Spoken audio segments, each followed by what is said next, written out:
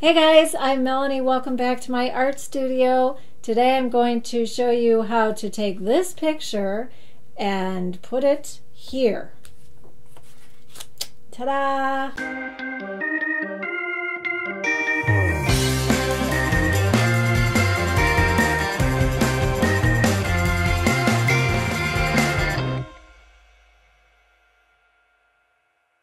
This is a really cool trick called photo transfer. This is actually not a photo, it's a Bitmoji of me. Aren't I cute? So what we're going to do is we're quite literally going to take this picture and we're going to put it here, and it is kind of a trick and you don't have to tell people how you did it.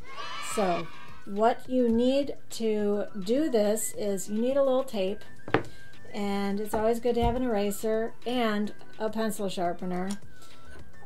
An ebony pencil, very important, and a ballpoint pen. So photo transfer is used for a lot of different purposes. One of the best things it's used for is learning how to do a self-portrait. Well, I know that sounds weird, but it is the best way to understand how your face is put together.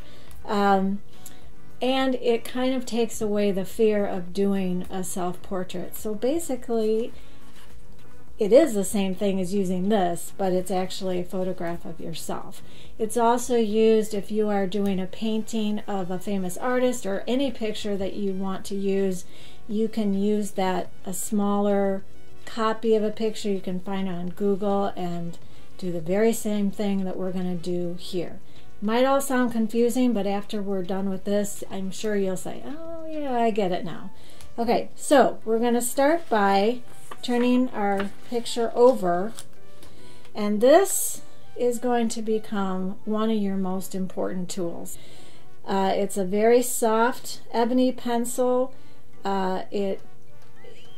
It's easy to color on your picture. So you're going to push down with your finger like this, and you're going to cover the whole back of the paper. And if you ever remembered using carbon paper or copy paper, blue transfer paper, this is sort of the same thing, but it's cheap and you can do it all the time. So you got to make sure it's dark enough, and there goes my lead. That's why we have a pencil sharpener. This should work.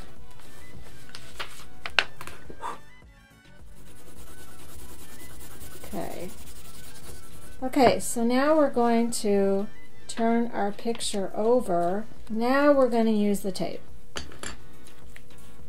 because we don't want it to slide around. Tape it down. And then we're going to take our ballpoint pen, because you don't want a real sharp point, but you do want one that's hard enough that you can press down. And now you have to pick out the lines that you want, and you try and keep your hands off of it as much as possible. So you're just going to go around and trace.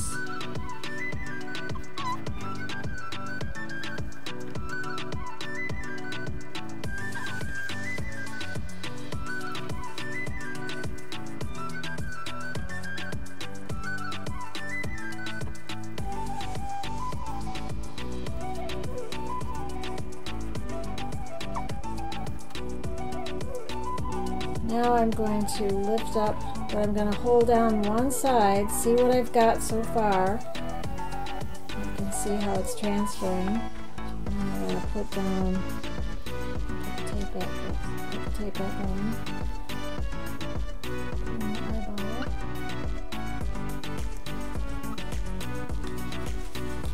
And there we go.